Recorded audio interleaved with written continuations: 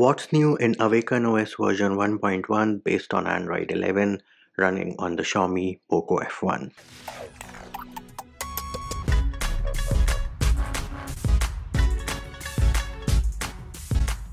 What's up peeps, Munchie here, back with another video, and we have a new build of Awaken OS which is version 1.1 based on Android 11 running on the Xiaomi Poco F1, and let us get down to business and see what is new in this build. Now, before you ask me, SE Linux is enforcing, however I'm not sure why the about page shows it as permissive. I think that is something which the developers might have to fix. Next up, another small change you will notice is that Google Sans font has been removed. However, you can now choose different fonts, but before that, let us address the elephant in the room.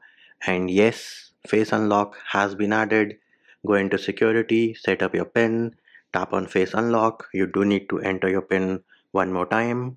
Once we have entered our PIN, let us tap on next. It gives us some information about Face Unlock. Tap on next, bam, there it is.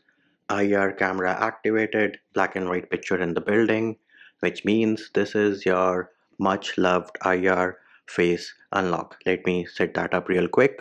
And once you have set it up, it tells you you're all set. You can now unlock your device with just a glance. Tap on done.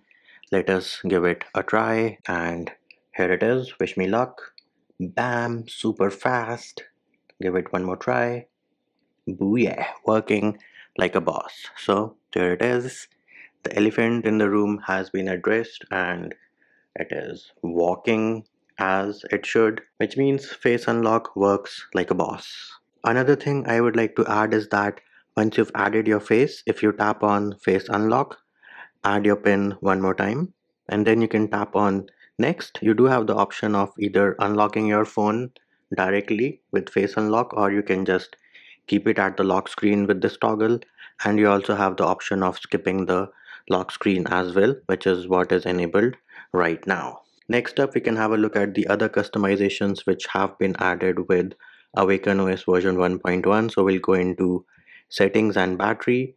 You do have per app thermal profiles, and you have a new section for battery health. It tells us our designed battery capacity, the current battery capacity, and the charge cycles completed along with battery temperature. And I do recommend that you watch the Awaken OS 1.0 Android 11 video for the Poco F1 which I did, which you can find in the pinned comment on this video. Next up, more customizations have been added in display. So we'll go into display. If you tap on styles and wallpapers, you still have the old style wherein you do not have the option of customizing your clock. Then they have added a few new toggles. So you now have the option of displaying the 4G icon signal instead of LTE. Roaming indicator toggle is also there. You also have the option to enable or disable the data disabled icon in your status bar. In lock screen, you can customize your ambient display if you go into advanced settings. So you have pickup, hand wave, pocket. All these options are working absolutely fine.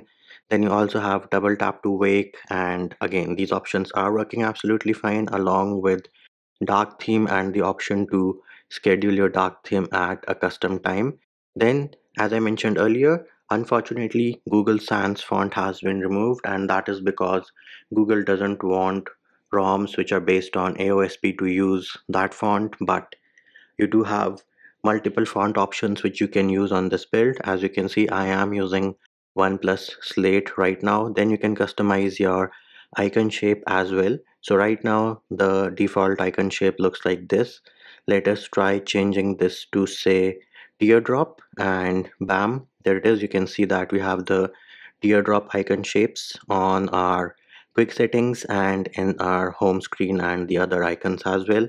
Then you also have the option of changing your accent color using this accent picker. It is set as red right now. Let us change this to say green. So you need to select your accent color, or you can enter the hex code over here and then press on the color to apply. Bam, there it is. Green accent color in the building, working like a boss. And in case you want to enable The new tint style that is also present. You do have to restart your device for that. Next up, you will find new customizations if you go into System, Gestures and Navigation. They have brought back the two button gesture navigation from Android 9.0 Pie in case you're a fan of this.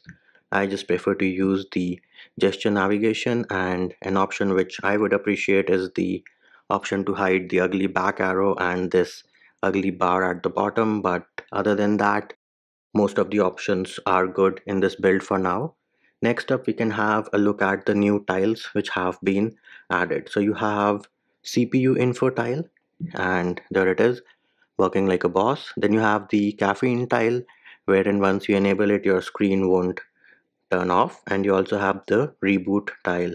If you want to add more tiles, here are your different options of the different tiles which you can add on Awaken OS version 1.1.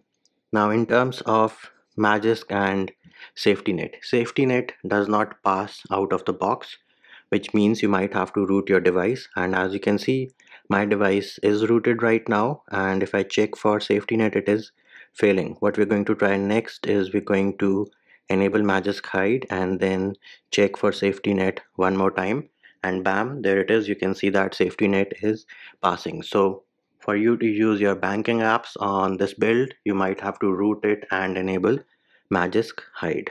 And before I forget, you do have Google Assistant baked in. However, you do not get the new style of Google Assistant. You'll have to do with the old Google Assistant.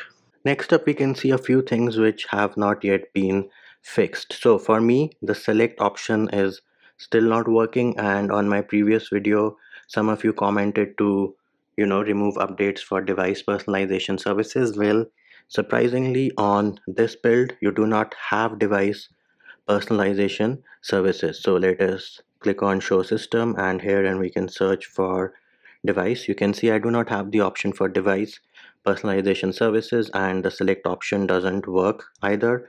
I have of course updated all my applications from the Play Store, and there are no updates which are available. You can see that all the applications have been updated. So this is one of the bugs. Next up, if you try to hide the notch, so we can go into display and we can try to hide the notch. Here it is, display cutout, hide, and if we unhide it, you will see that there is still a small jitter and a lag. So this is another issue which is yet to be addressed. And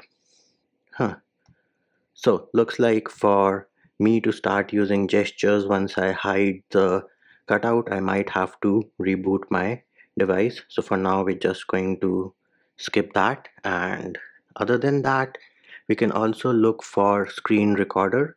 So the previous build had an issue wherein once you started screen recording, the UI would be jittery and laggy. So we can wait for the screen recorder to start.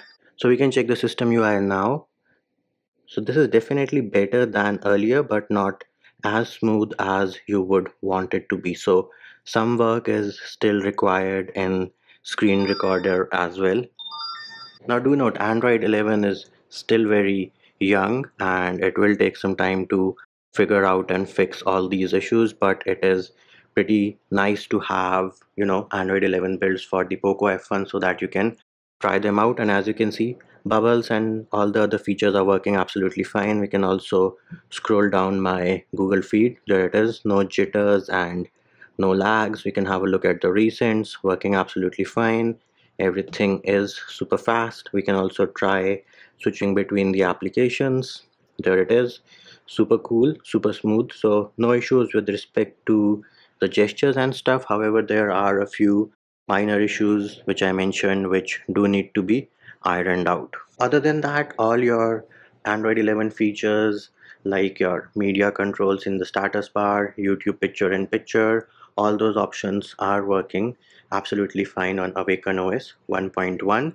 And there it is, peeps. That was what is new in Awaken OS 1.1 based on Android 11 running on the Xiaomi Poco F1. And that will do it for this video.